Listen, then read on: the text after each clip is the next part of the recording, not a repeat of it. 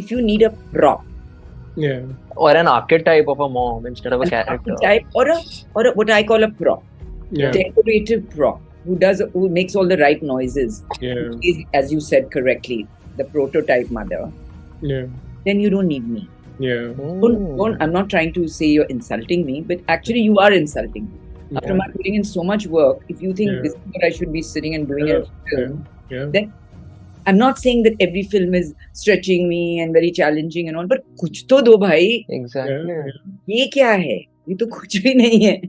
So, like this, I said no to many films in the beginning because I just found them completely useless parts.